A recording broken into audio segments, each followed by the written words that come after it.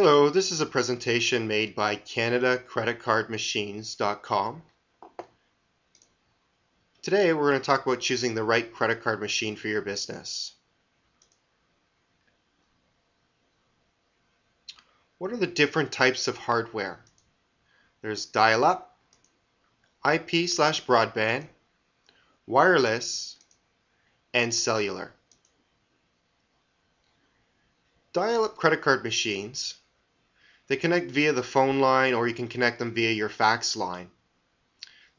They take about 15-25 seconds to do a transaction, and they're one of the least expensive units to invest in as a small business owner. The problem is with them, or the disadvantage is, not really a problem, is that you can't be on the phone or be sending a fax at the same time as using one of these machines if you have it connected to the same line. You'll need a dedicated line if you don't want any interruptions. But most people today, if they don't want any interruptions, will just use a IP terminal. An IP/broadband terminal runs through any high-speed internet connection.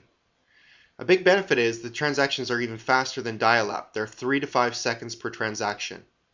Another benefit is you can use multiple units through one IP connection. So if you have multiple cash out centers or checkout stations, you can run 3, 4, 5, 10 units off one internet connection, where in the past you'd need dedicated phone lines for each one. So right there, that could save you potentially anywhere from $30 to $50 per phone line. So if you have 8 checkouts, that could be close to $500 a month in savings.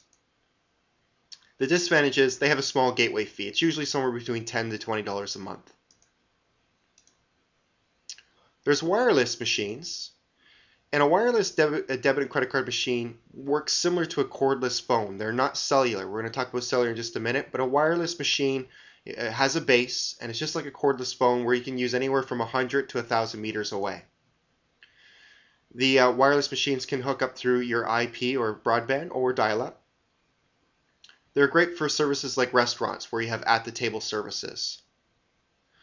They are, however, one of the most expensive units, and they do take lots of wear and tear. So you'll want to make sure you have a lifetime warranty on your wireless unit.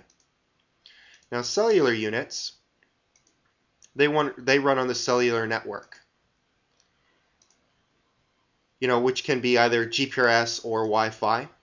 They're great for mobile businesses, shipping, delivery fast food, mobile pet salons, massage therapists that are mobile, contractors, plumbers, electricians, etc.